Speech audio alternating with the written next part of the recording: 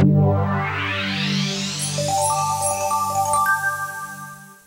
I have the pleasure of speaking with Christopher Ecclestone. He's our European editor and analyst, and of course you're the founder of Halgarden Company. How are you today?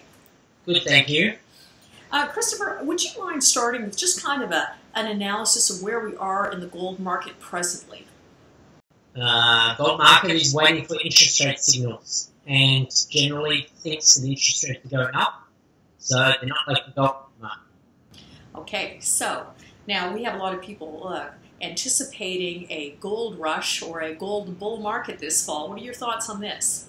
I suspect they're mistaken. Don't really expect gold to plunge, but I don't really expect it to be rushed either. It's probably just going to doodle around between 1150 and 1250 for the rest of the year. So, Christopher, you recently put out a research report, Halgarden Company, with a buy recommendation on Sage Gold. Can you tell us why this one may move a lot more aggressively than, say, the overall gold market?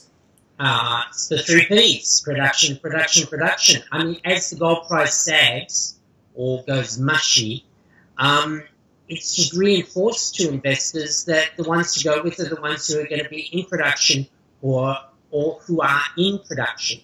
And Sage Gold's going to be one of those. And anybody who thinks it's okay to just drill, is mistaken. I mean, it's all about production, and Sage are dedicated to that. And of course, one metal that you are hot for right now is vanadium. Can you talk to us a little bit about vanadium and what we should be looking at as investors? I think investors are starting to realize that vanadium is the new lithium. Last year, lithium had its run, pulled back. It will come back again, but it's not necessarily a tide that will lift all the boats in the lithium space again. The people will be much more selective. So now they're now looking at the issue of mass storage devices.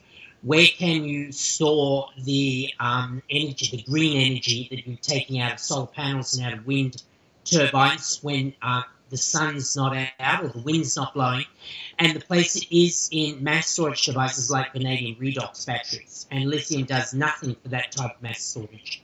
You really only have, at the moment, the vanadium alternative, and that's turning people's focus back onto a metal that really is not being looked at very much in the last 5 to 6 years. It's been sort of ignored, and now it's getting its run again. So what about cobalt or manganese, for instance, with regards to the batteries? Well, cobalt is a must-have for lithium-ion batteries at the moment, and it doesn't look like it's going anywhere. It's going to be still required there. It's not going to be superseded. For that type of battery, it's a must-have. Manganese is an alternative to some other metals in the battery space. Well, car manufacturers are not going to retool now for different battery types to lithium ion.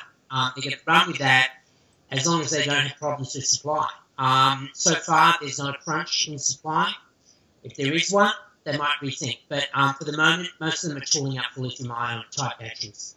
So for all of you InvestorIntel members that are out there, we'd love to know what you think about gold, vanadium, cobalt, and of course manganese. And Christopher, next week, we want to know more about zinc and what's happening there. Thank you.